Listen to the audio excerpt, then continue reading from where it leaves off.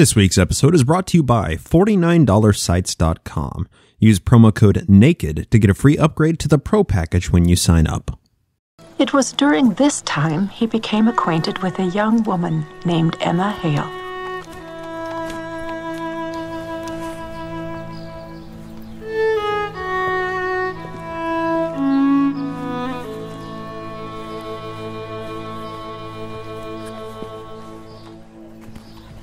As so often happened, rumors preceded Joseph. Father's heard some stories. Well, what if I told you that they were true? I am Ryan McKnight. I'm Cara Santamaria. I am Christopher Smith. Hi, I'm Andrew Torres. This is Naked Mormonism, The Serial Mormon History Podcast.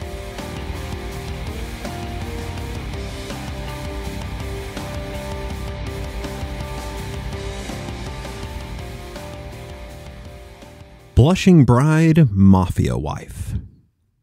Episode 2 was the last episode we spent any real airtime on Emma Smith, and she's only been a passing mention at best ever since. Why? Well, Mormonism is a total boys' club, right? I mean, everything in Mormon history was moved and influenced by men, and they really only dictated their own history through their own eyes. The women of Mormon history were present, but scarcely even mentioned in the history books. Most of women's influence on Mormonism is only learned of by reading through their own journals, of which there are far fewer than men's own dictated histories. But just saying that Mormon history was created by men, therefore the men are all we talk about, that's a cop-out on my part. The fact of the matter is, I haven't put enough mental resources into learning of the women's role and impact in Mormon history. That's a failing on my part. Just as Mormon history, as it's been created, is fairly exclusive when it comes to women's roles, so has our examination of it. When the source material of history is largely created about the men by the men, women's influence is inevitably understudied and passively relegated to fringe studies of Mormon history. What can we really learn about history when we don't even consider the role of one half of the population in it? This is a struggle I've only recently become cognizant of, and I've been actively trying to rectify it. With that in mind, let's spend today talking about the elect lady of Mormonism and give her a proper treatment. Emma Hale Smith Bideman was a force to be reckoned with. Through her 74 years of life, 2 marriages, 9 children born, of which only 3 survived her, 3.5 adoptions, at least 17 moves through 5 different states, never living in a single place more than 3 years during her marriage to Joseph Smith, multiple heartbreaking family deaths, and countless trials and errors. Emma was truly a remarkable human being. The plethora of documentation we have of Joseph Smith allows historians the ability to construct complex and diverse narratives of his personality, often, of course, with motives to view him through a specific lens of being the pious prophet or just a charlatan. And the truth of the matter is never sufficiently captured and likely wildly underrepresented in every biography of the man. For historians, Emma, however, is a starkly one-dimensional helpmeet to the prophet of the Restoration. This isn't a lacking in historical analysis of her so much as a lacking in source documentation to begin with. She left almost nothing behind. 22 letters between her and Joseph survive today, and a few letters that she wrote after the schism grenade are known to be extant, but she left no diary or journal, she never had a personal scribe or a planning book, and much of her personality is only understood through peripheral mentions in letters and diary entries that weren't about her whatsoever. It wasn't until she was unanimously elected president of the Relief Society of Nauvoo that her personality begins to shine through in the minute books, kept by her close friend and secretary Eliza R. Snow, with whom she had severe later disagreements. The one-dimensional historical portraits of Emma have largely been clouded by her status. She was the emotional support for the prophet until his death, but later became an outspoken enemy of Brigham Young. coloring her LDS portraits to be two-faced or out of focus in an effort to minimize her overall role in Mormonism. On the other hand, she raised the prophet of the reorganization, and our LDS sources have painted the holy and pious narrative deserving of wife and mother of the true Mormon prophets to an extent that leaves her true humanity utterly detached. The real Emma Hale isn't somewhere in the middle of these narratives. For that, the narratives would have to be better defined in order to be dichotomous. She was a fascinating and dynamic character of Mormon history, and I've found that even her best biography, Mormon Enigma, is woefully lacking in representing who the true Emma Hale Smith Bittaman was. Such is the constraint of sticking to facts and historically verifiable truth. The historical record of Emma Hale only plots a few monumental points of her life, while the rest remains speculation based on those scant few verifiable events and documents. So today I'm going to be relying heavily on Linda King Newell and Valine Tippett Avery to discuss Emma, as the book Mormon Enigma is an incredible biography and arguably the most comprehensive and balanced in the entire field of Mormon historical studies. Please understand this, though. I feel like even Avery and Newell leave a lot to be desired when postulating Emma's possible motives and true intent. Well, the book is constrained to a format which wouldn't ruffle feathers in the field of Mormon history, regardless of denomination. Seemingly in spite of their friendly and very calculated approach, Mormon Enigma was actually banned in Brighamite Mormonism. This is from the introduction of Mormon Enigma, the biography of Emma Hale. Quote, "The book offended the leadership of the LDS Church in Utah. In June 1985, a month after it received the Evans Award, newspaper headlines in the Los Angeles Times announced," now quoting the Los Angeles Times, "Mormons forbid female biographers of Smith's wife to address church." Back to the introduction. "We were prohibited from speaking about any aspect of religious or church history in any LDS church-related meeting or institution. Church leaders took this action without reading the book in its entirety or informing us of their decision, and it remained in effect over 10 months. In the wake of the national publicity caused by the ban, the sales of the book tripled." End quote. Why? Why ban this book? Well, it shows Emma in a light contrary to the simplistic, silent and stoic helpmeet to Joseph that the LDS Church has been putting forward for over a century since her death. It also exhibits a level of inner conflict within the Smith family, much of it due to polygamy in the later years. It seems like the LDS Church was terrified to confront that aspect of Mormon history. Such a prominent individual in Mormon history, and an honest and full-throated biography about her was banned. Mormon history is nothing if not fun, coupled with equal amounts of drama and controversy. So let's get a refresher on Emma Hale prior to her meeting Joseph Smith. Emma grew up in a relatively wealthy household in Harmony, Pennsylvania, on the banks of the Susquehanna River. The descendant of Mayflower immigrants and daughter of a Revolutionary War veteran, Emma led a charmed life. Father Isaac provided for the family's comfortable living as an active hunter, and Mother Elizabeth Hale provided a pleasant home and education for her children, making side income by boarding strangers passing through Harmony or working jobs in the area, or until the people could build their own homes in the largely uncultivated area of Harmony, as it was, kind of late to becoming colonized, as opposed to its neighboring townships. In her earliest years, Emma was schooled by her mother, Elizabeth, as were the majority of the Hale children. But Elizabeth was quite well educated and was able to teach the Hale children reading and writing at a very early age, which elevated them above their peers. Elizabeth's role in the formation of Emma's mind cannot be overstated in this regard. Quoting from Mormon Enigma, quote, "Though Isaac worked hard and steadily, Elizabeth also contributed to the family income. She opened her home to boarders, operating an inn or tavern to provide the family with extra cash to augment produce from the garden, farm crops, and meat from the wilds. She taught her daughters to make candles from tallow, cure sausages for the winter, and dry fruit from the orchards. They learned to knit and sew, to patch and mend. Quite likely the results of their homemaking skills appeared as entries in the annual agricultural fair." End quote. By age 9, the town built its first schoolhouse log cabin. Emma and the Hale children began attending Caleb Barnes school services and furthered their education. During Emma's late teens, an interesting occurrence happened in Harmony.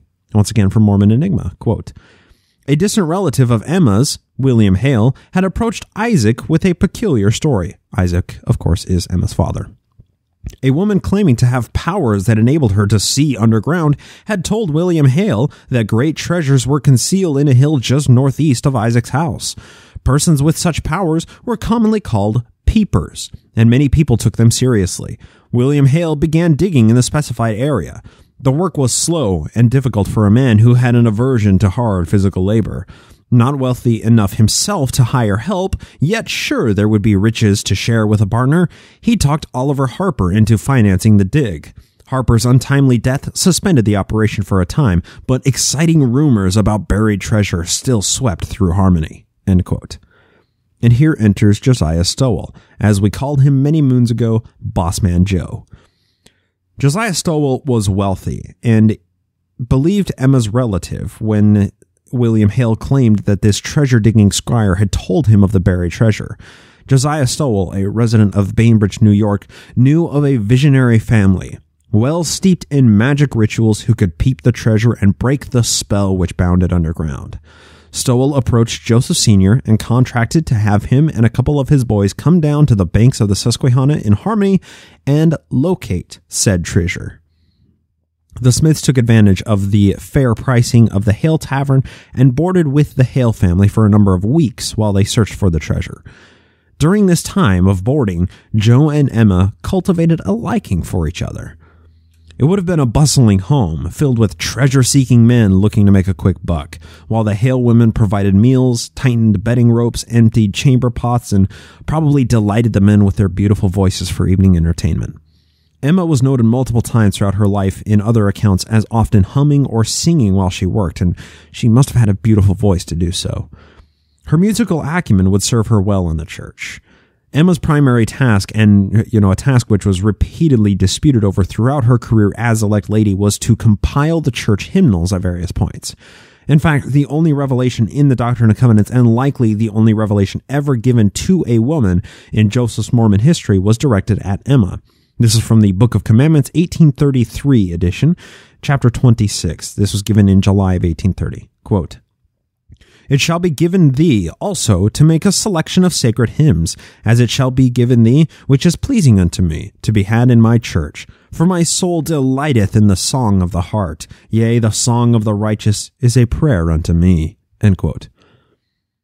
Not particularly well known or discussed in popular Mormon history circles was Isaac Hale's tacit involvement with the treasure digging and the entire Hale family's interest in it. As Avery and Newell put it, quote, "Isaac Hale viewed the money-digging activities with conflicting emotions. On the one hand, his farming experience taught him that the earth rarely harbored great riches. But when his neighbor Josiah Stowell believed peepstones could reveal hidden treasures and invested money in the enterprise, Isaac suspected Josiah knew something he did not. Both men were comfortably well off, but neither was wealthy. If Josiah Stowell found a fortune under Isaac's nose, the subtle social structure existing among the local farmers would be altered in Stowell's favor.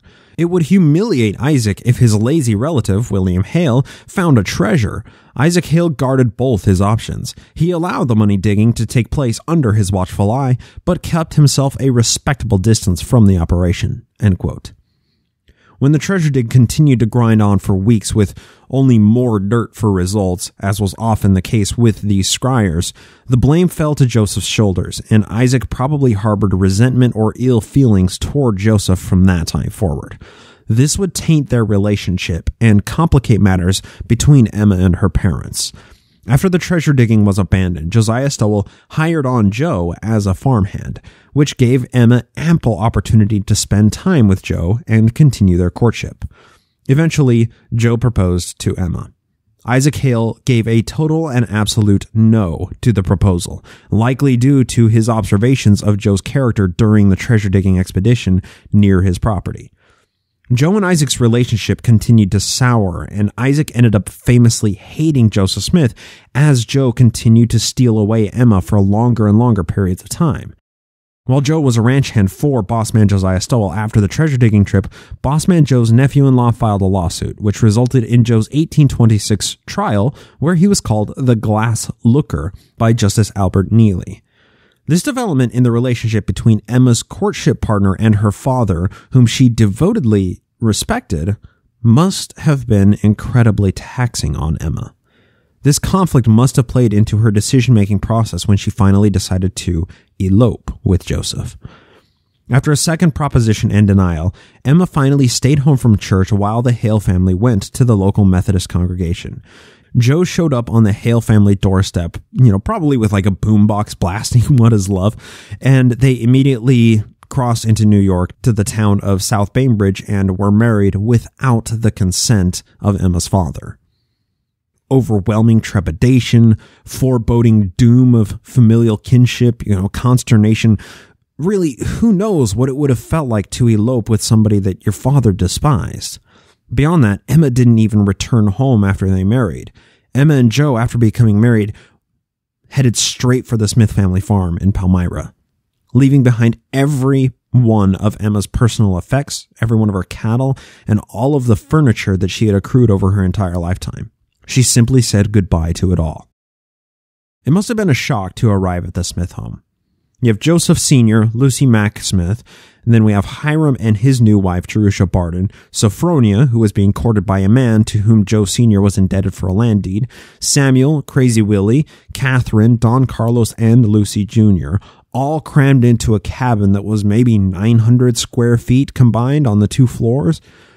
So Emma went from a comfortable and educated living space with her own bed and her own furniture, sharing a room with possibly one sibling, to living in a house less than half the size with 11 other rough and uneducated people, all while being a newlywed and not even having said goodbye to her family and all of her worldly possessions back in Harmony.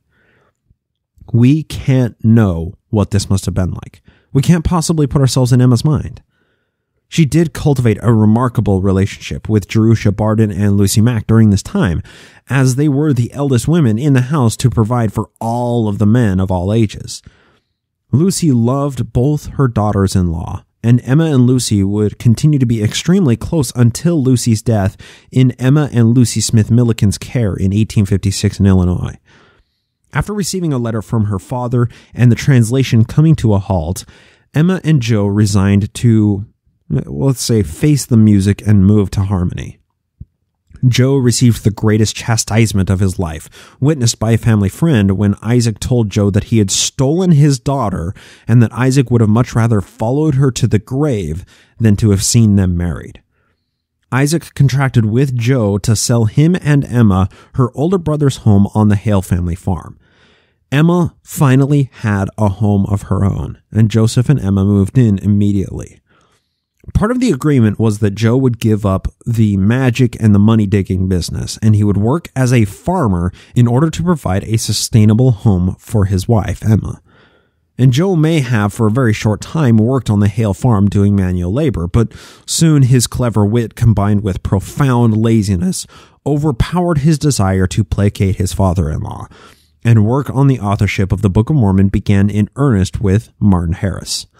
Financially supported by not-so-smarty Marty Harris, Joe and the pregnant Emma had great hopes for their future. Authorship, or translation, whatever you want to call it, was progressing.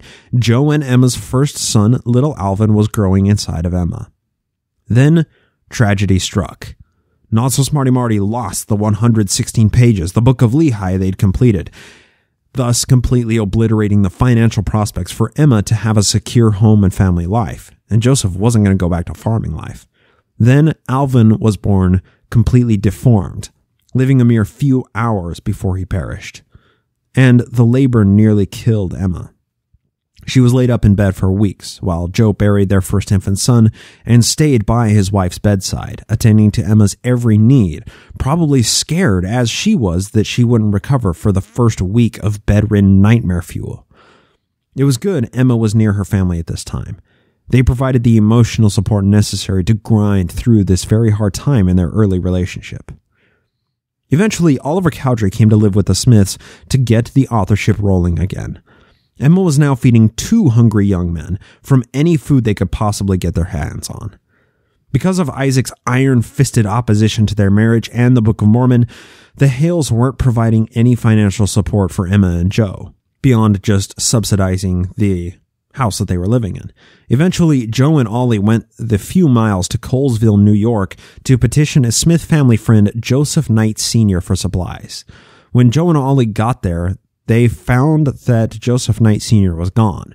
When Ollie and Joe returned, they found Joseph Knight Sr. and Emma unloading supplies, beans, bushels of corn and potatoes, and plenty of other foodstuffs from the sleigh Joseph Knight Sr. brought down.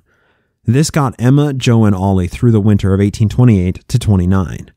When supplies once again ran low, Ollie sent a letter to his good friend D-Day David Whitmer, asking if they could come finish the translation up there. David Whitmer's reply was affirmative, as he wanted to see this marvelous work and wonder come forth from under his family's roof. Thus, Emma was once again uprooted from her family farm to accommodate Joe's whims. There's no telling what the Hale family relationship was like at this time. Undoubtedly, Isaac and Elizabeth Hale loved their daughter, and they wanted the best for her, but they simply couldn't agree with the life Joseph Smith was leading. Emma loved her husband and must have been completely torn apart by the conflict between Joe and her parents. In June of 1829, David Whitmer showed up with a wagon to move Ollie and Joe along with some of the Smiths' possessions to Fayette, New York for a brief time. And Joe just left Emma in Harmony. He just left her there.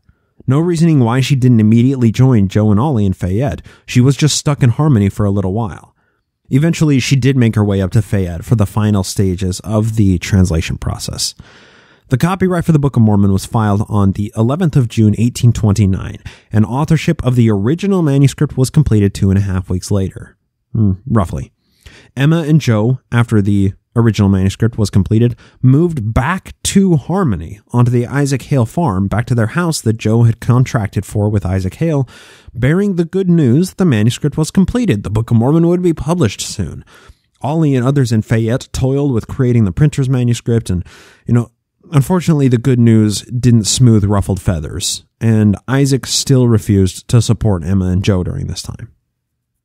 Desperate for money, with supplies running extremely low, Joe caught wind of a rumor that Canada was buying copyrights for history books. He sent missionaries on 2 separate occasions to find a purchaser for the Book of Mormon copyright as it was being printed. Desperation to provide for a wife and fulfill an overdue $200 contract on the home in which Joe and Emma lived extended Joe to extremes. Undoubtedly, this would have been a challenging time for Emma and extremely strenuous on her relationship with her family. One challenging aspect of Joe and Emma's history cropped up, and we covered this in episode 21, One Prophet, Two Trials, Threesome, Anybody? Joe was arrested and tried for being a disorderly person. When it was found out that the court didn't have jurisdiction, he was released and arrested again on the steps of the courthouse to be taken to the proper courthouse that did have jurisdiction. During this second trial, Bossman Josiah Stowell's daughters were called to testify against Joseph. They were asked explicitly if Joe had ever acted inappropriately towards them. And that was probably based on just rumors that were going around Colesville at the time. But for every false rumor surrounding the prophet, the truth was usually even more salacious. This is from Mormon Enigma, page 33. Quote, "Between Joseph's trials, his lawyer, John S. Reed, rode up to see Emma. He said Emma's face was, quote, wet with tears and her very heartstrings were broken with grief." Back to Enigma. The local judicial systems were unable to convict him, but nevertheless, Joe had received rough and contemptuous treatment and had been persecuted for what he believed and taught. Dismayed and shaken by the ordeal, Emma and Joseph went quietly back to Harmony. End quote. Not evidenced in the historical record is how Emma's interactions played out with her family at this time. Who knows, but we can assume that everything from major fights or tearing at the fabric of familial ties down to very small microaggressions, evidence in subtle daily interactions, her relationship with her family degraded. None of the Hales would ever convert to the church. Further evidence of a growing chasm between Emma and her family is exhibited by developments after the church was founded. Hinchpin Sidney Rigdon and Edward Partyboy Partridge made their way first to New York to meet with Joseph Smith and then to Harmony in order to meet the young prophet in the late summer of 1830. Joe agreed to moving the church to the fertile religious soil in Kirtland, Ohio. He delivered a revelation inciting the first Mormon mass exodus, and Emma was forever bound to life as the elect lady of Mormonism. This is from Book of Commandments, chapter 26. Quote, Emma, my daughter in Zion, a revelation I give unto you concerning my will. Behold, thy sins are forgiven thee, and thou art an elect lady whom I have called. Murmur not because of the things which thou hast not seen, for they are withheld from thee and from the world, which is wisdom in me in a time to come. That's, of course, referencing the gold plates. It continues, And the office of thy calling shall be for a comfort unto my servant Joseph, thy husband, in his afflictions with consoling words in the spirit of meekness. And thou shalt go with him at the time of his going, and be unto him for a scribe, that I may send Oliver Cowdery whithersoever I will. And thou shalt be ordained under his hand to expound scriptures, and to exhort the church, according as it shall be given thee by my Spirit. For he shall lay his hands upon thee, and thou shalt receive the Holy Ghost, and thy time shall be given to writing and to learning much. And thou needest not fear, for thy husband shall support thee from the church. For unto them is his calling, that all things might be revealed unto them, whatsoever I will according to their faith. End quote. When Emma and Joe finally arrived in Kirtland, she was pregnant with twins Thaddeus and Louisa Smith. The final migration to Fayette, a few months before Kirtland, was hard for multiple reasons. First off, from everything that had happened with Joe, the plates in the Book of Mormon, his trials for disorderly conduct, and the Stowell daughters, testifying on the stand against him, the foundation of the Mormon Church, all of these things. The relationship between Emma and her family was on the rocks, to say the least. When they departed for New York, Emma said goodbye to her parents for the final time. She would never see them again before their deaths. She may have seen her siblings after that time, but there's no historical record of it. It would be rational to conclude that this goodbye at the beginning of 1831 was her final goodbye to her family, and a sayonara to any semblance of her previous comfortable life. Other reasons for what made this move so hard are further discussed by Avery and Newell on page 35. Quote, Emma bade farewell to her parents. It was a difficult parting for her. She loved the peaceful Susquehanna, the lore of Ichabod Swamp, and the hardwood forests. She had come back nearly 2 years earlier anticipating much. The baby who had stirred inside her then lay buried near the house. Hope for a reconciliation between her father and her husband had evaporated. Emma would never see Harmony, her mother, or her father again. Emma was pregnant again, and ill. Her mother-in-law kept watch over her and noted that, quote, Emma's health at this time was quite delicate, yet she did not favor herself on this account, but whatever her hands found to do, she did with her might, until she went so far beyond her strength that she brought herself a heavy fit of sickness, which lasted for weeks. And although her strength was exhausted, still her spirits were the same, which, in fact, was always the case with her, even under the most trying circumstances. End quote. If Emma hadn't been the emotional support to Joseph that she was, who knows how far Joe would have gotten in his life. During all their trials and tribulations, this description by her mother-in-law, Lucy Mack Smith, seems consistent among multiple accounts describing Emma. She was unflappable. She never made her own inconvenience an object of complaint to anybody.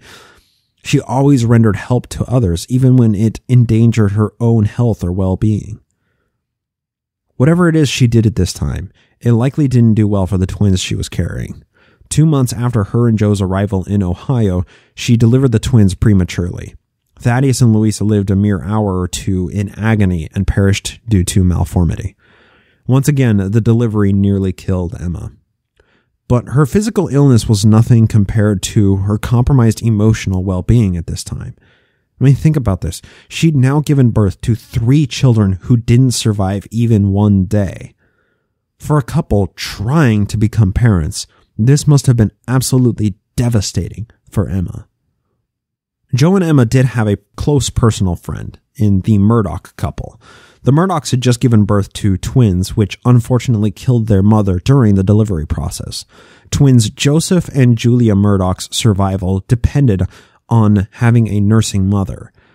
Emma had just lost her own twins, but her body was biologically ready to nurse upon her recovery. So 3 weeks after Thaddeus and Louisa were delivered and passed away, Emma and Joe took in Joseph and Julia Murdoch to be raised as their own children. This was a great secret in Kirtland.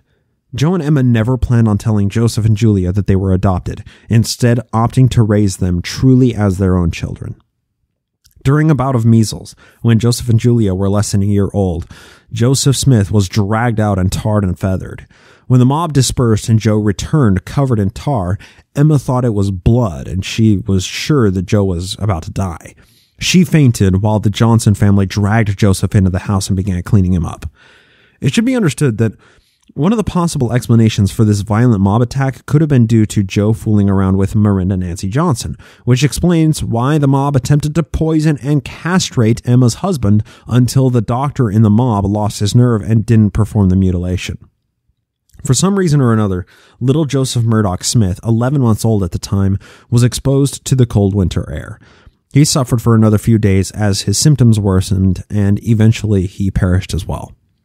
That's 3 total births and 1 adoption in Emma and Joseph's guardianship who died before maturing, before even reaching 1 year old. We can't even fathom what this must have done to poor Emma, especially if we consider that the mobbing and resulting death of Joseph Murdoch were probably due to Joseph's infidelity with a 16-year-old that they were living with at the time. You have to admit, Emma had some incredible emotional fortitude to withstand all these severe buffetings resulting from Joseph's actions. Fast forward another 2 years after this mobbing, and we arrive to Zion's camp. In the interim period, Emma birthed her first child, which didn't die soon after childbirth. That's Joseph Smith III. Joseph III would eventually go on to lead the reorganized church, starting in April of 1860, 16 years after Joseph Smith's death. The actions which led to the formation of Zion's camp were wildly complex, but suffice it to say, the Mormons had been removed from Jackson County in Missouri due to far too many issues we can't get into here. You're going to have to go back to episodes 28 through 33 to get the details of that. But essentially, the Mormons threatened the way of life of the Missourians, and the Missourians didn't take kindly to it. The Missourians mobbed the Mormons' property in Jackson County, they burned their printing press, and violently removed the Mormons from the county. In answer to this violence, Joe organized a Mormon militia of 205 armed soldiers and 11 women and a few children to help cook and clean during the journey.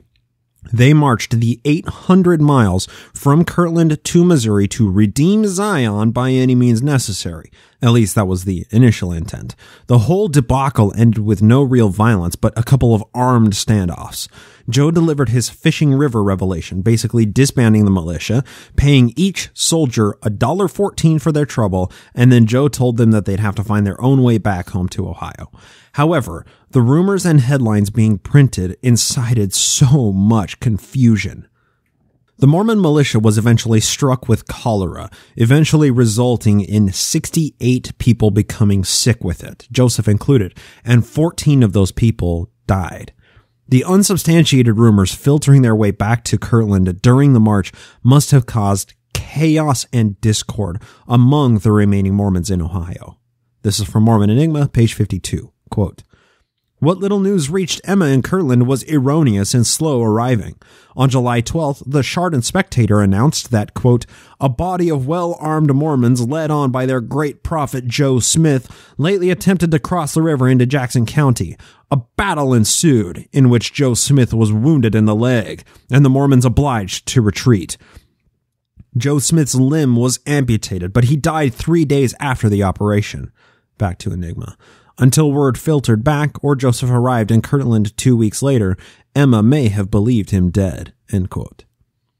With little Julia Murdoch being about 2 years old and young Joseph III being just over a year old at this time, and a church of hundreds of members, financial affairs in Kirtland were in complete and utter chaos, and Emma had no professional training to provide for her family should Joe experience an untimely death. What thoughts must have plagued her mind when she caught word that her husband had died in an armed battle? Her husband, by whose side she had stuck for the past 7 years through so much trial and tribulation, was dead from his first Mormon military campaign, perished as a result of quote-unquote religious persecution. How could Emma go on? Needless to say, the pain and suffering and the physical and emotional turmoil that Joe put Emma through was something we could never wrap our minds around today. All we can do is look at the sequence of events and just try to sympathize with what it must have been like to live through these events without the historical hindsight that we have today. Emma was one of the Smith family. We can't forget that. She had forsaken the Hale family. She'd become a member of the Smith family when she said goodbye to her past life and joined the Smiths, first in Fayette and then in Ohio.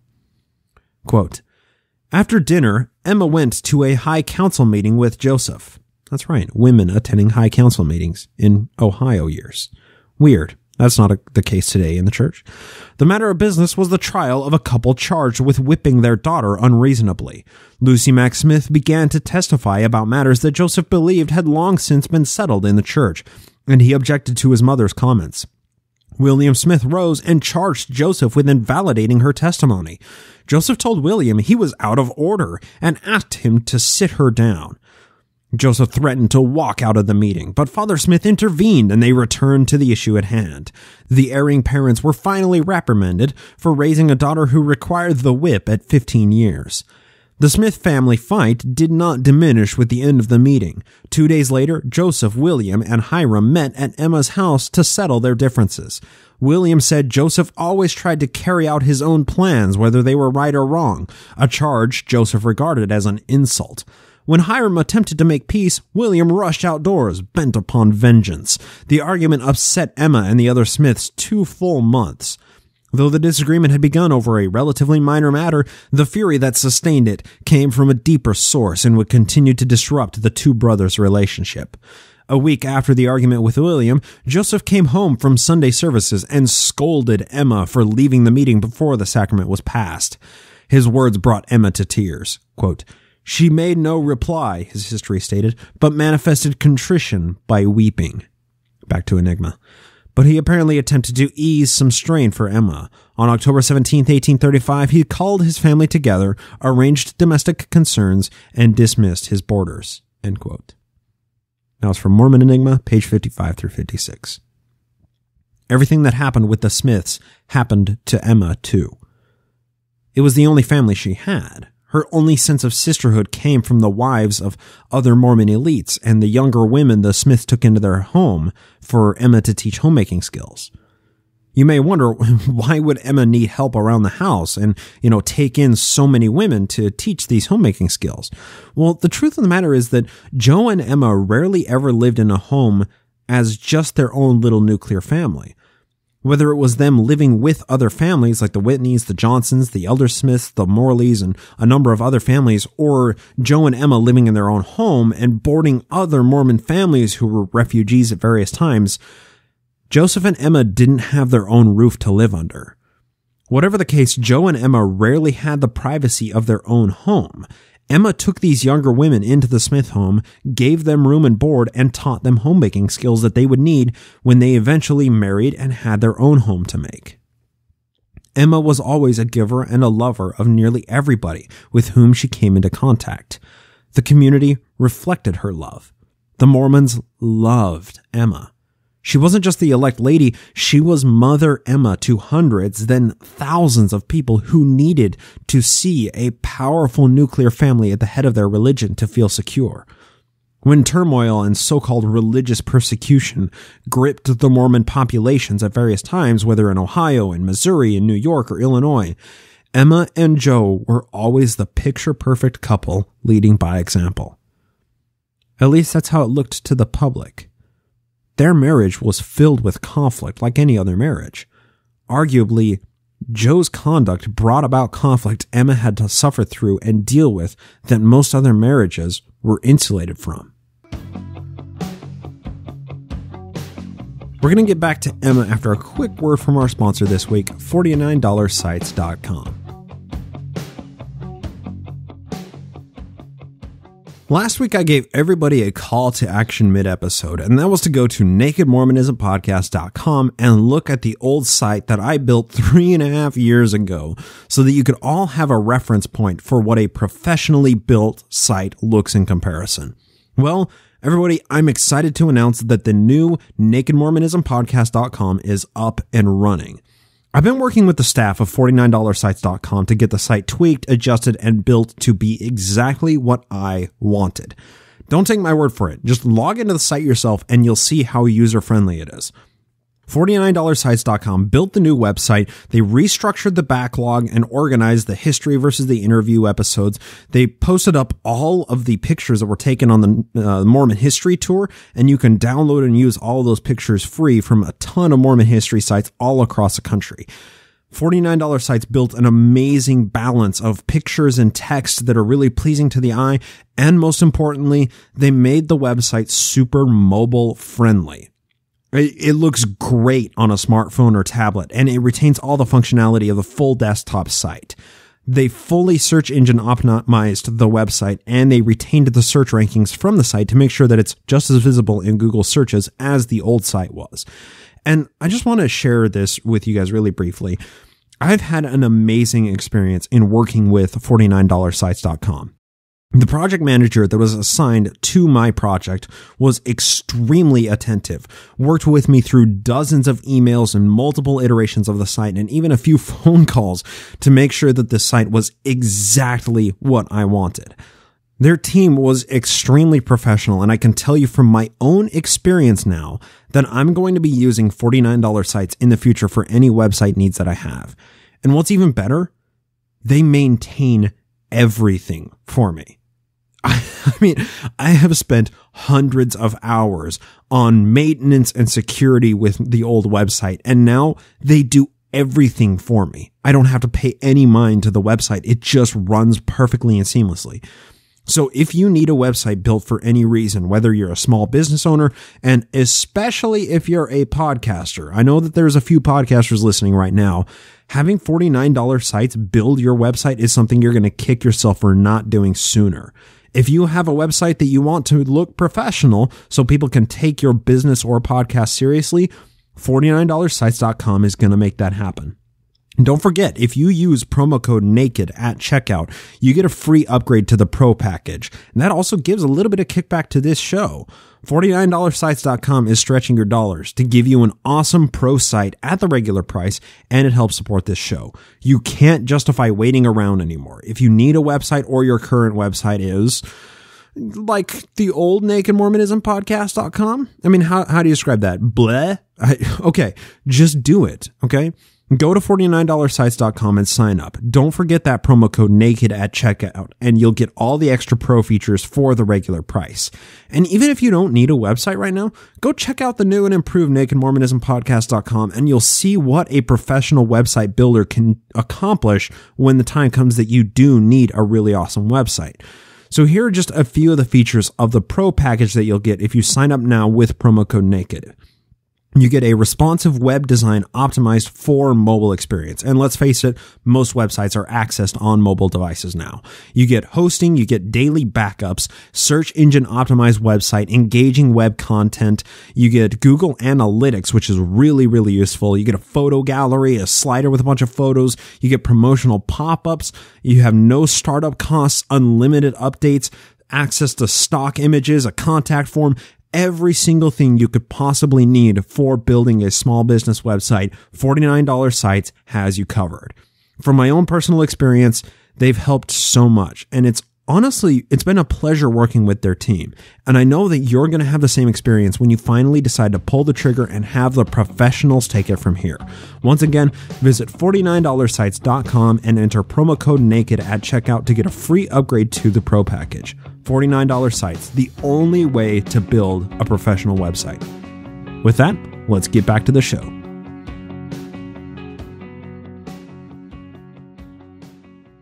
Fanny Alger moved into the Smith home, likely in 1834 or 35, in order to learn from Emma homemaking skills, like happened so frequently in Emma's history. Joe took a liking to the young woman. There's no way Emma couldn't notice this, okay?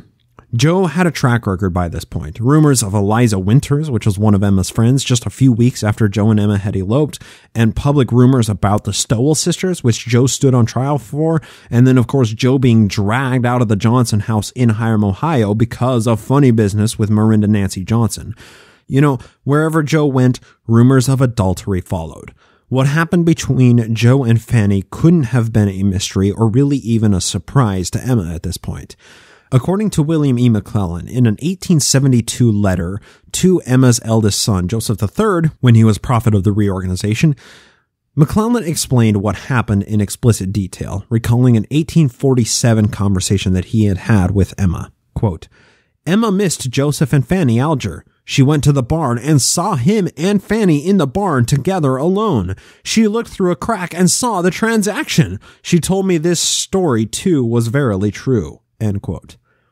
Public rumors about the Fanny Alger affair, among other pressures like Joe stealing thousands of dollars from the Mormons through the Kirtland Safety Society Company, overwhelming debt as a result of the Kirtland Temple construction and dedication, rumor of Joe's commanding Mormons to assassinate a wealthy creditor in Kirtland by the name of Grandison Newell, and countless other reasons, Joseph had enemies. Kirtland became too hostile for Emma and Joe to remain. They fled in the middle of the night in January of 1838, headed for Missouri with almost no possessions and the 3-story printing office in flames behind them on the horizon. Prior to their flight from Kirtland, Emma had taken control of Joe's terrible financial record. He'd woven such a tangled mess already, and he needed some real help. Emma began to become more autonomous and powerful in organizing church affairs out of sheer necessity due to Joseph's absence. Quote, people who were convinced that Joseph had intended a swindle at the onset attacked him verbally and threatened him physically. This disruption forced Joseph to leave the city frequently. That's of Kirtland. As a consequence, Emma again took in boarders. Whether they paid in cash or kind, the results benefited the family. In Joseph's absence, Emma earned their income and decided how to spend it. She bought, sold, bartered, and traded. Her letters to Joseph reveal that she wrote him as a business partner, clearly expecting he would consider what she had to say. She negotiated with men in solving her financial difficulties, and though she did not always succeed, she became a person to be dealt with, not ignored. End quote. While Joe was in hiding, he and Emma shared a brief letter exchange, which seems to exhibit thinly veiled frustration at his lack of personal wealth management and his need to leave abruptly without even saying goodbye to Emma. This is what Emma wrote, quote, I could not tell you my feelings when I found I could not see you before you left, yet I expect you can realize them. The children feel very anxious about you because they don't know where you've gone. I've got all the money that I have had any chance to, and as many goods as I could. I verily feel that if I had no more confidence in God than some I could name, I should be in a sad case indeed. But I still believe that if we humble ourselves and are as faithful as we can be, we shall be delivered from every snare that may be laid at our feet, and our lives and property will be saved, and we redeemed from all unrenderable encumbrances. End quote. And her next letter exhibits her feelings even more explicitly. This was written a mere 8 days after the previous letter. Quote, I do not know what I can tell you, not having but a few minutes to write. The situation of your business is such as is very difficult for me to do anything of consequence. Partnership matters give everybody such an unaccountable right to every particle of property or money that they can lay their hands on, that there is no prospect of my getting $1 of current money or even getting the grain new left for our bread. As I sent to the French place for that wheat, and Brother Strong says that he shall let us only have 10 bushels. He has sold the hay and keeps the money. Dr. Cowdery tells me he can't get money to pay the postage of the office. Brother Parrish has been very anxious for some time to get the little mare, and I do not know but it would be your will to have him have her. But I have been so treated that I have come to the determination not to let any man or woman have anything whatever without being well assured that it goes to your own advantage. It is impossible for me to do anything, as long as everybody has so much better right to all that is called yours than I have. End quote. This was the Panic of 1837 and the collapse of the Kirtland Safety Society Anti-Banking Company.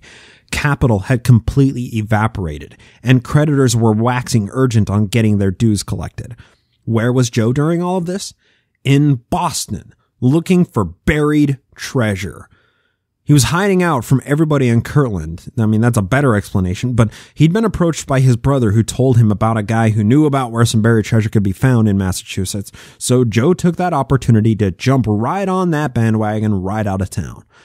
On his return trip, Bloody Brigham met Joseph a day's ride outside of Kirtland and told him of an assassination plot by the Quorum of Apostles waiting for him upon his return.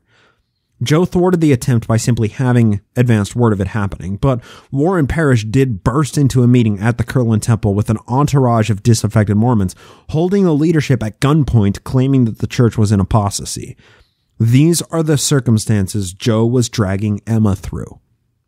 You have to wonder how often she was left at home while letters for Joe were piling up, people were knocking on the door every few minutes wanting to have a word with the prophet, 3 kids crying because the scary men at the door were yelling, all while Joe was in hiding. How often did Emma reminisce on her charmed life back in Harmony before meeting Joseph Smith, and maybe even yearn for a simpler time? You know, to the public, Emma exhibited a stoic first lady of the highest regard, never voicing her personal wants, never engaging with the speculative dribble of gossip constantly circulating. Who was she in private? Who was Emma behind closed doors when it was just her and her children? What were conversations like between her and the prophet? Their midnight flight to Missouri resulted in them living with the Harris family. Not Martin Harris. Joe had sucked that money fountain completely dry, and Martin Harris remained in Kirtland, part of the Mormon congregation which had excommunicated Joe. This was the Harris family of George W. and Lucinda Pendleton Morgan Harris. Joseph's diary recounts the situation as Joe, Emma, and the Smith children, Julia Murdoch, young Joseph III, and Frederick Granger, entered Far West. Quote, "On the 14th of March, 1838, as we were about entering Far West, many of the brethren came out to meet us, who also with open arms welcomed us to their bosoms. We were immediately received under the hospitable roof of Brother George W. Harris, who treated us with all possible kindness, and we refreshed ourselves with much satisfaction after our long and tedious journey." End quote. That was read from josephsmithpolygamy.org. Lucinda Pendleton. She was the widow of the infamous William Morgan, who had published his expose of Masonry in 1826 and went missing soon afterwards in the custody of Masons. During the 2 months Joe and Emma lived with the Harrises, Joe courted Lucinda and took her to wife. Emma, in a time of a dire situation like their lives being threatened, forcing the Smiths abruptly to flee to Missouri, Joe found time to court a new wife in the same household as he, Emma, and the kids were living in.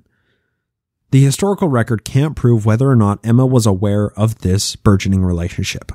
Biographers claim she was completely oblivious to the majority of Joseph's wives, and there's no way to unequivocally prove otherwise. We do know, however, that she was aware of at least 7 of his more than 33 wives, and tacitly granted her approval of his taking some of those women. The majority of those 7 wives historians know she was aware of were younger women who were living in the Smith home as she was teaching them homemaking skills. The year of 1838 in Missouri resulted in the Mormon War. Joe, Sidney Rigdon, Hiram Smith, and a couple dozen other Mormons ended up in Liberty Jail or Richmond Jail, while the Mormon exodus from Missouri to Quincy, Illinois was being organized by the remaining Quorum of 12 who weren't incarcerated. Bloody Brigham Young, along with Emma Smith, were at the forefront of this organization effort, thus elevating both of their status in the community and garnering due respect for their tireless efforts in moving thousands of Mormon war refugees hundreds of miles with minimal casualties. While Joe was interred in the deplorable conditions of Liberty Jail, Emma made a number of visits to see her husband, sometimes with Joseph III, other times alone. Sometimes staying a day, other times staying 2 days. Joe was in Liberty Jail awaiting a jury trial on charges of arson, robbery, and high treason against the Union for inciting the Mormon War and aggressively attacking a state militia. Should his conviction go through, Joe and friends faced the gallows. This ultimatum must have been a dark cloud over Emma's visits. What do you say to your spouse when there's nothing you can do to help him and he's facing the death penalty? Did they talk about the cold weather? Did they talk about how fast the kids were growing up? We can't know. A few letters passed between Joe and Emma during his time in Liberty Jail, and they are extant today, and they reveal a profound heartache of Joe to return to his family and an overwhelming sense of worry on Emma's part. During one of these visits, while the gallows awaited Joseph Smith, young Joseph III was brought in, and Joe pronounced a blessing on his head that he would inherit all the keys and blessings bestowed on his father. In later years, young Joe didn't remember the details of this blessing, just that it had happened, and it was never recorded. But historians know that it happened from accounts of the other men in the jail when the blessing occurred. This would play into effect upon the schism grenade going off after Joseph's death. Eventually, it came time for Emma to pick up what little possessions she could, along with the kids, and move from far west Missouri to Quincy, Illinois. She and others took great pains to preserve information for the benefit of historians today. Quote, while Joseph was imprisoned, his scribe, James Mulholland, had stayed in Emma's home and kept Joseph's papers. When the local men became unruly, Mulholland gave the papers to his sister-in-law, thinking a woman might escape search. Now quoting Ann Scott, quote, immediately on taking possession of the papers, I made 2 cotton bags of sufficient size to contain them, sewing a band around the top ends of sufficient length to button around my waist, and I carried those papers on my person in the daytime when the mob was round, and slept with them under my pillow at night. I gave them to Sister Emma Smith on the evening of her departure for commerce. End quote. Back to Mormon Enigma. The Mississippi had frozen over before Emma arrived. Fearful of the thin ice, she separated the 2 horses, put Charlie on her wagon, and trailed Jim behind. Then walked apart with 2.5-year-old Frederick and 8-month-old Alexander in her arms. She had Julia hold tightly to her skirt on one side, positioned young Joseph on the other, and, with the heavy bags of Joseph's papers fastened securely to her waist, Emma walked across the frozen river to safety. Of this trek she later wrote, now quoting Emma, no one but God knows the reflections of my mind and the feelings of my heart when I left our house and home and almost all of everything that we possessed, excepting our little children, and took my journey out of the state of Missouri, leaving Joseph shut up in that lonesome prison. But the reflection is more than human nature ought to bear. And if God does not record our sufferings and avenge our wrongs on them that are guilty, I shall be sadly mistaken. End quote. That was from Mormon Enigma, page 79. What an amazing human being Emma was. 4 children, a couple of horses, and a wagon with a few small provisions, none of their furniture or creature comforts, and 2 heavy bags around her waist of Joe's papers, which would have proved him guilty of treason and fully deserving of the gallows, thus the close guarding of them. All of that for hundreds of miles in the dead of winter to get her and her family to safety in Quincy, Illinois. Wow. Thousands of Mormon refugees poured into Quincy, Illinois and the surrounding areas. Living out of wagons and makeshift shacks haphazardly constructed from a few felled trees, these people became ravaged by sickness and malnourishment. Emma took on the role of medicine woman, administering to the sick and waiting by their bedside at the cost of her own health and sanity. Joe and Emma continued to exchange letters while he languished in jail prior to his escape. He sent an epistle to the church on March 21st, 1839. What's particularly remarkable about this epistle is that Joe asked that Emma read it to the congregation. Not Brigham Young, who was essentially second in command in the area, not Sidney Rigdon, who'd been released on a writ of habeas corpus and was acting president of the church in Joe's absence. It was Emma who read the epistle to the saints, commanding them to compile bills for what they had lost in Missouri, which Joe eventually presented to the President of the United States, Martin Van Buren. Once Joe finally escaped from Liberty Jail, the scenario of Joseph and Emma's reuniting is absolutely incredible. Quote, a disheveled traveler leaned against the side rail of the ferry with his head turned away, Ragged pants were tucked inside old boots full of holes. He wore a blue cloak with the collar turned up to hide his face, and a wide-brimmed hat drooped down over his unkempt beard. His skin was pale and his body wasted. Dimmick approached the ferry as the man guardedly raised his hand. "My God!" Huntington exclaimed. "Brother Joseph, is that you?" Alarmed, Joseph hushed Dimmick and immediately asked about Emma and the children. Huntington explained that they were several miles away and asked if he did not want to find his parents first. Impatient in any delay, Joseph insisted, "Take me to my family as quick as you can." Dimmick located a second horse, and Joseph slouched in the saddle to avoid detection as they negotiated the back streets of town. Joseph did not realize the Mormons could hold their heads up in Quincy. As they approached the Cleveland house, Dimmick hung back, suspecting that a reunion worth observing might be at hand. Emma glanced through the door at the stranger stopping at the yard and recognized him before he had time to dismount. She ran through the door and was in Joseph's arms before he was halfway to the front gate. End quote. After a year-long war, so many trials, 5 months of internment in a horrible jail with deplorable conditions, Joe suspecting that he had been poisoned and fed human flesh, Emma moving the family and their few possessions hundreds of miles through the dead of Midwest winter, sickness ravaging every camp of Mormons, thousands of people destitute with nowhere to turn, Emma and Joe were finally reunited. What a reunion it must have been for Dimmick Huntington to watch. Emma and the children were living with the Clevelands in Quincy, and Joe was glad that his family was cared for by a few trusted Mormon elites. The Clevelands would eventually have a plot in the city of Nauvoo adjacent to the Smith homestead before Joe and Emma moved into the Nauvoo mansion. And to add a little more color to this, Joe would also eventually court Sarah Cleveland to become one of his wives. The relationship was likely cultivated during this time when Joe and Emma lived with them. And really, this was a recurring theme from day one with Joe and Emma. They would move into a wealthy Mormon's house, and it wasn't long before Joe was sleeping with one of the women there. In 1832, with Miranda Nancy Johnson, Fanny Alger living with the Smiths in 1835-36, Lucinda Pendleton Morgan Harris in 1838, Sarah Cleveland in 1839-40, and the list goes on and on and on.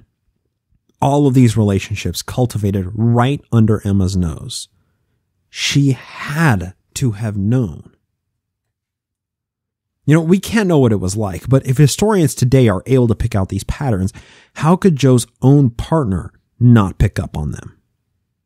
Regardless of the polygamous relationships Joe was cultivating throughout his career as prophet of the Restoration, Emma just kept being the picture-perfect First Lady of Mormonism, homemaking, administering to the sick, sewing clothes, or anything else duties dictated her to fulfill her time.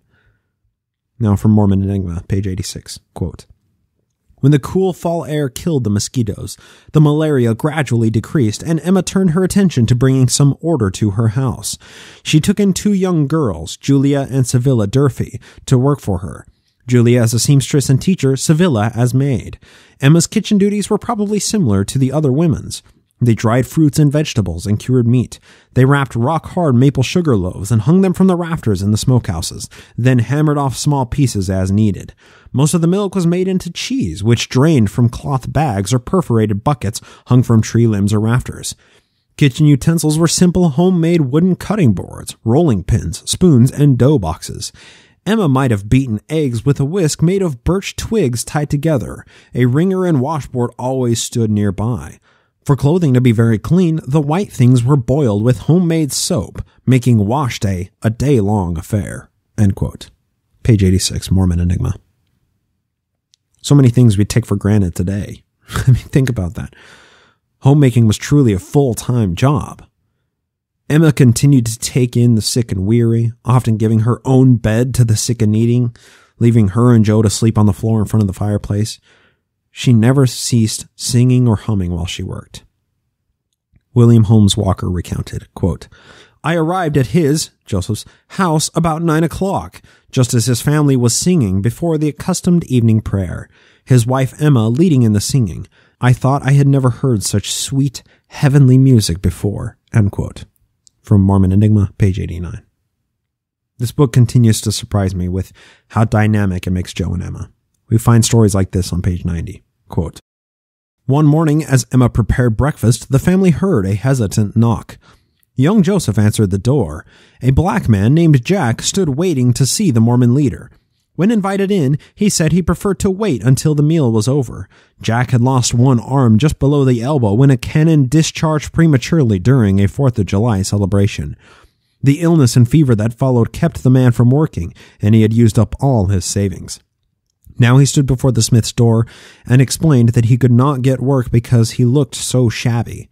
Joseph brought out a handsome buckskin suit that was his pride and gave it to the black man, who soon found a position on a steamer. Long before the suit wore out, he pressed payment for it on Joseph, who refused to accept it. The suit had been a gift." End quote. The giving and humble nature of Emma Smith shines through in a number of pleasant stories like this that really humanize Joseph and Emma. They were the power couple the Mormons needed to be the standard bearers of Mormon society. But we can't forget that they were human, just like you and me. They had flaws, desires, complex emotions from anger and frustration to love and tranquility. Joe's habits also can't be ignored here. He was always on the prowl for women who were susceptible to his status in the community.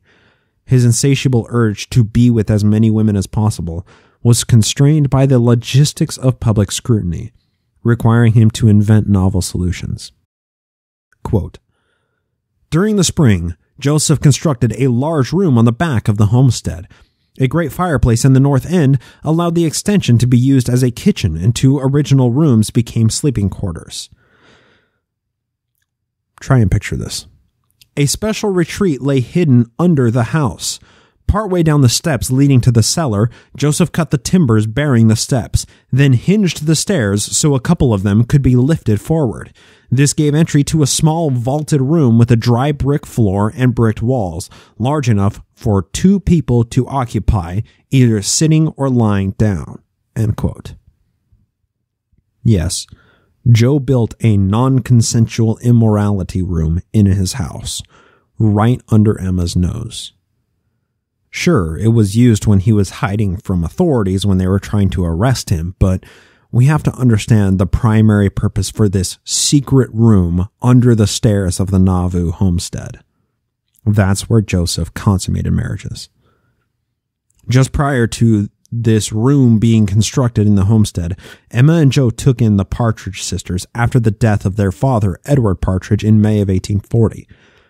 Emma would eventually consent to Joe taking the Partridge sisters to wife while they lived in the Smith home. She knew that Joe was sleeping with the Partridge sisters, and he was probably using this little secret room underneath the stairs to consummate those polygamous marriages while Emma and kids were on the other side of the secret entrance. And you know, we've fallen victim to this in this episode, but any discussions of Emma often devolves into what her views on polygamy were. Was she okay with it? How many wives did she know about? Was she bitterly opposed to it but stuck in her marriage with the prophet and she couldn't control her husband's urges? As we'll see in coming episodes discussing the Relief Society, of which Emma was unanimously elected president, polygamy was constantly a rumor factory that Emma had to deal with. Rumors of adultery eventually led to the dissolution of the Relief Society and the assassination of the prophet. All of this happened with Emma in full view of what was happening, even if Joe was able to conceal the majority of his marriages from Emma. Often absent from conversations about Emma and Mormon polygamy is the possibility that she may have been willing and consenting to some extent, but then Joe just took it and ran with it.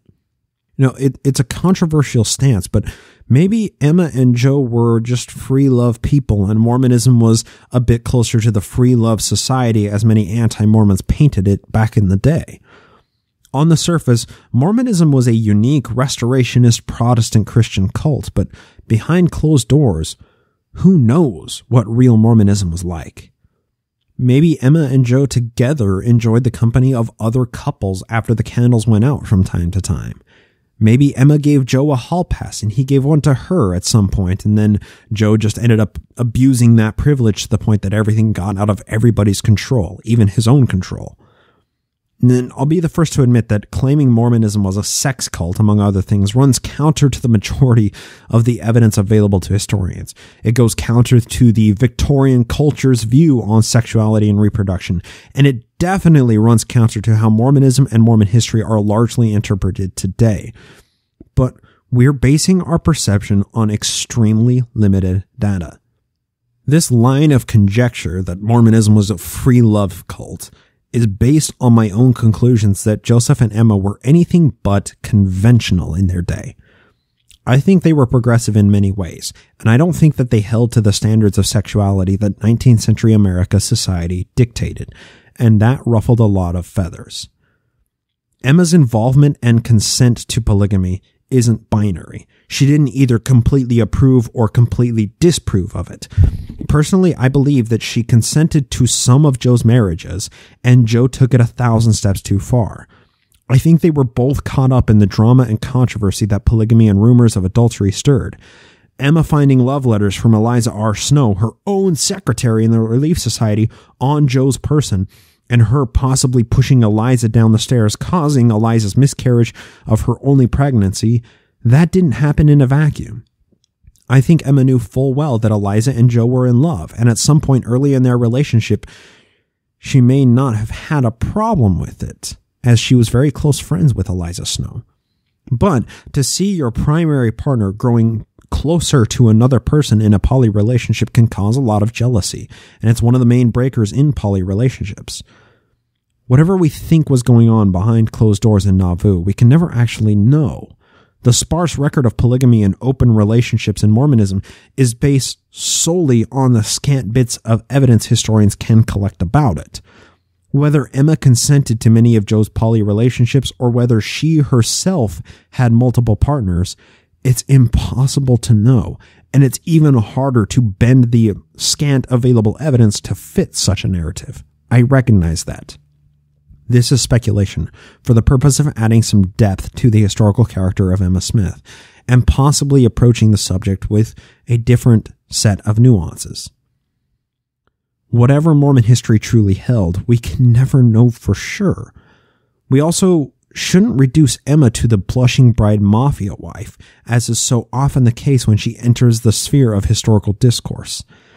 These one-dimensional portraits painted of the historical Emma provide a lot of insight, but she's so often reduced to a few platitudes of her character without much nuance to add personality to who the human being Emma Hale Smith Bideman really was. And for what it's worth, we spent a fair amount of time in our examination of Emma today talking about Joseph's polygamy.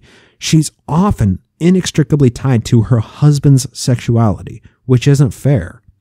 We've tumbled into that same pitfall today. So let's conclude by adding a bit of depth to Emma. Moving forward, as the church body she was responsible for, the Relief Society, continues to develop and grow. Emma was a remarkable and amazing human being. So I'm going to leave you with a few more snapshots into her personality to close us out for today. These are all taken from Mormon Enigma, based on quotes from the original sources.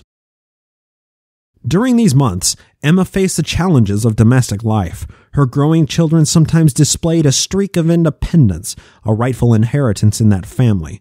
Once Julia watched one of Sidney Rigdon's small daughters get what she wanted by banging her head on the floor and kicking the furniture, Julia decided to try the same approach.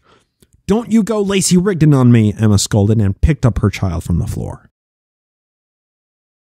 After John C. Bennett had found another place to live, he still took many of his meals at Emma's house. Young Joseph recalled that his mother would set a loaf of bread in front of the fire until the end was toasted brown, then cut off a thin slice and replace the loaf. Thus, she prepared Bennett's supper of toasted bread and milk, quote-unquote, just as he liked it. Emma and the wives of other distinguished officers often accompanied their companions on parade. One woman later wrote of Emma's fondness for horses and said she, quote, could manage them well in riding or driving. Many can recall seeing her mounted on horseback beside her husband in military parade, and a grander couple could nowhere be found. She always dressed becomingly, and a riding costume showed off her shapely figure to the best advantage. And one final quote of the description left behind by Emmeline B. Wells, and I think it offers a wonderful picture of the elect lady of Mormonism. Sister Emma was benevolent and hospitable. She drew around her a large circle of friends who were like good comrades. She was motherly in her nature to young people, always had a house full to entertain or be entertained. She was very high-spirited, and the brethren and sisters paid her great respect. Emma was a great solace to her husband in all his persecutions and the severe ordeals through which he passed. She was always ready to encourage and comfort him, devoted to his interests, and was constantly by him whenever it was possible. She was a queen in her home, so to speak, and beloved by the people, who were many of them indebted to her for favors and kindnesses.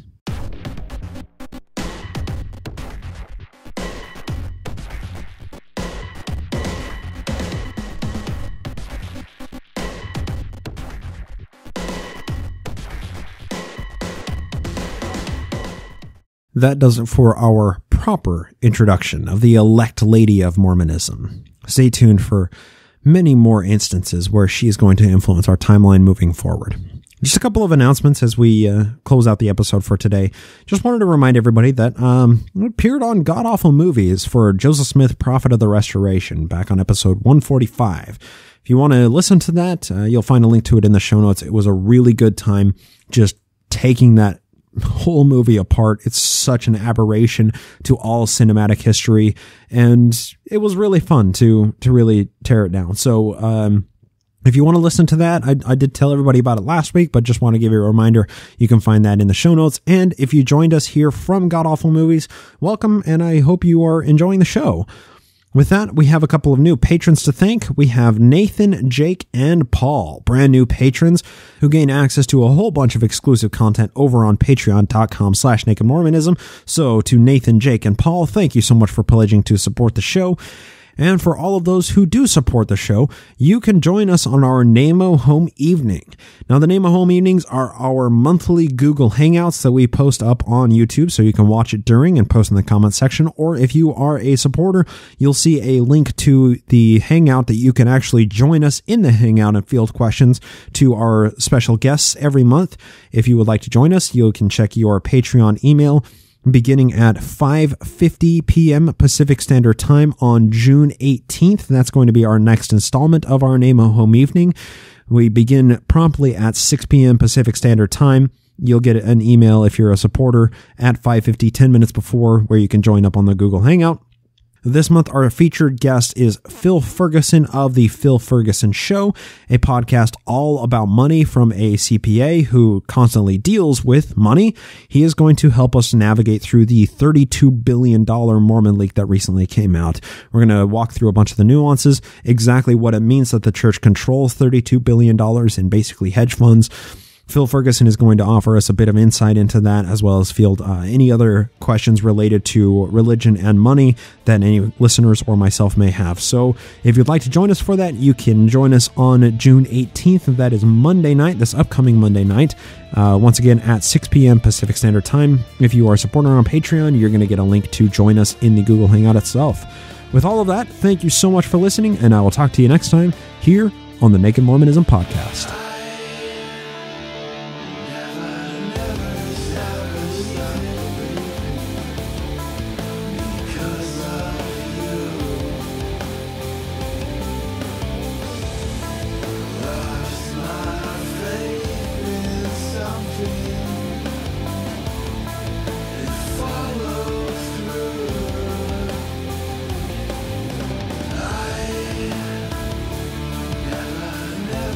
Never